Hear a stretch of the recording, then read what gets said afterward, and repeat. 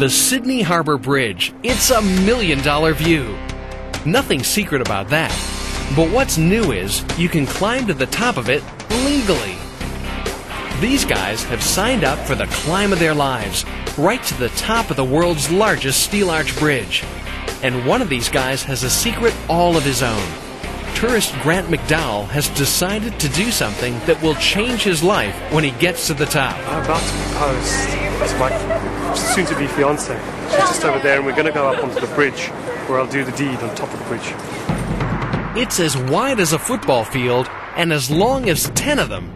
There's nearly 60,000 tons of steel held together by 6 million rivets. 72,000 gallons of paint were used to cover it. Here's a secret even most Aussies don't know. The concrete pylons serve no useful purpose. They're only there to make the bridge look safe so people will drive over it. The bridge was opened in 1932 after 8 years of construction. It was estimated to last 100 years. It's 70 years old now. Does that mean it only has 30 years left? Make that 130. The latest estimates give the bridge a life of at least 200 years. Meantime, Grant is building up the courage to pop the question to his girlfriend Kathy. 16 men died while it was being built. But here's an amazing secret. Rigger Vincent Kelly fell 160 feet to the harbor, but he didn't die. His wrench fell just in front of him and broke the water, saving his life. That's what you call the luck of the Irish. Nowadays, the climbers are connected safely to the bridge by mountaineering equipment. Sydneysiders call the bridge the coat hanger. And if you melted it down, you could make over 1.5 billion regular coat hangers. Crocodile Dundee Paul Hogan was once a bridge rigger here. It's been climbed by the U.S. swim team, Chelsea Clinton, Tom Cruise, and one very special group of ladies. The best days I've had up here, I was up here with 9 Playboy bunnies for a film shoot, a photo shoot and a film shoot. Now, 9 girls. Yeah, I was the envy. The rest of the guys back down there. Now these girls had to sign a form saying that they wouldn't strip off on top of the bridge. I told them the form wasn't really legal. They didn't listen, but it was a great day. It was hard work. We're up here for hours. Believe me, it's a lot of fun.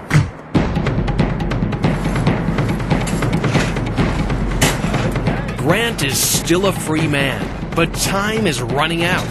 We are now at the top of the Sydney Harbour Bridge, 134 metres or 4.5 seconds above the water. Have it a big cheer, guys.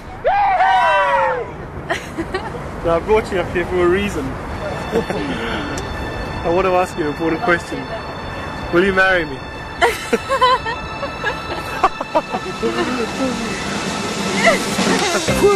It'd be a long walk down if she said no. They're not the first to tie the knot up here. Over 200 couples have proposed right here already.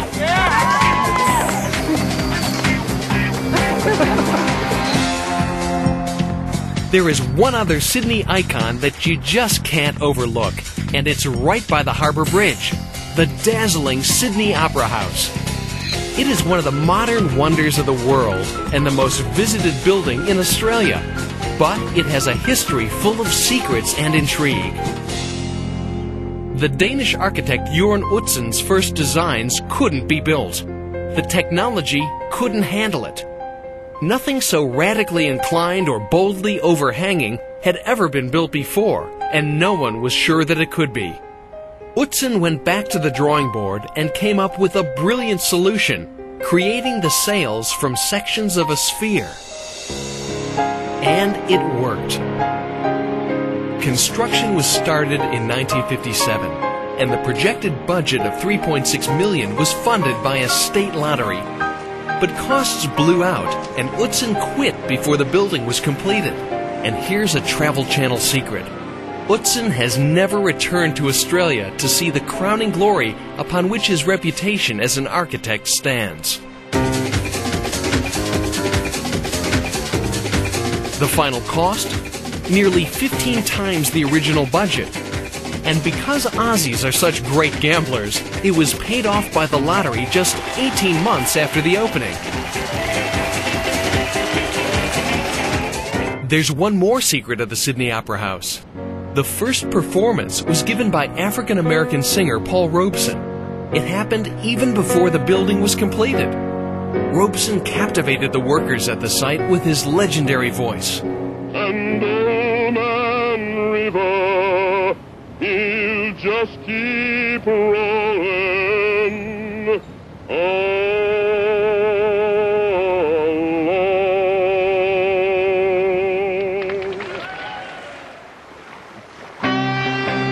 It was long before anyone dreamed of the Sydney Opera House in 1788 that the first fleet arrived in Sydney from England. These were the very first settlers to come to Australia, mainly convicts, petty thieves, poachers, pickpockets, prostitutes, and Irish rebels, and of course, their Marine Guards. They covered 15,000 miles of open sea. This small band were the very beginnings of modern Australia. And here's a secret we can let you in on. Captain Arthur Phillip, commander of the First Fleet, gave Sydney its first tourist tribute. We got into Port Jackson early in the afternoon and had the satisfaction of finding the finest harbour in the world.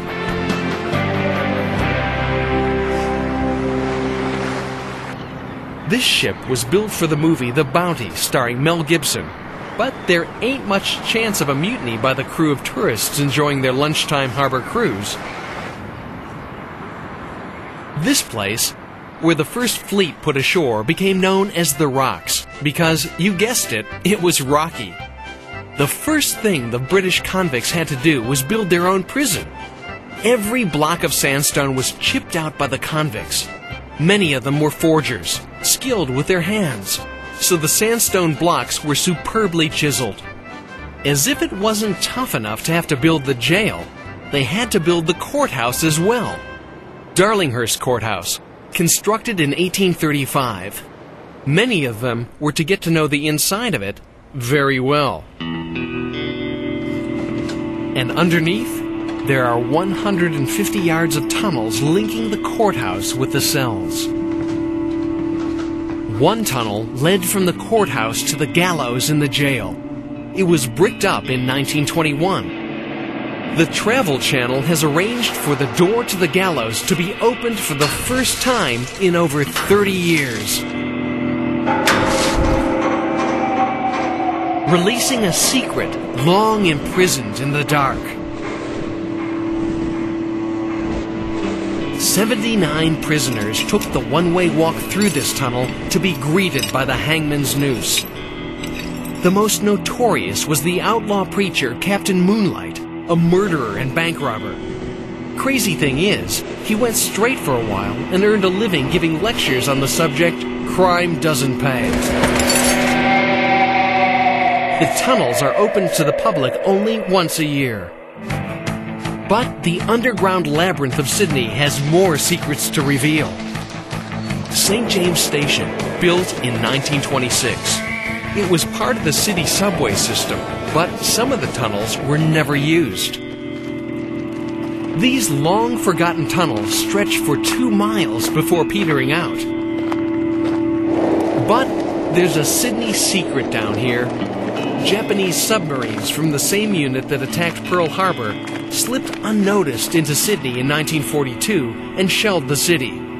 The people became so scared they thought they were going to be bombed and set this up as an air raid shelter. Japanese submarines shelled Sydney's eastern suburbs. The bombers never came, but one tunnel that reaches right towards the edge of the harbor has an even more curious secret to reveal. Now, we even believe that General MacArthur had an office down here. This was his bunker, where he made plans for the defence of Sydney. But the secret remains. Just how much of the World War II Pacific Campaign was planned by General MacArthur right here?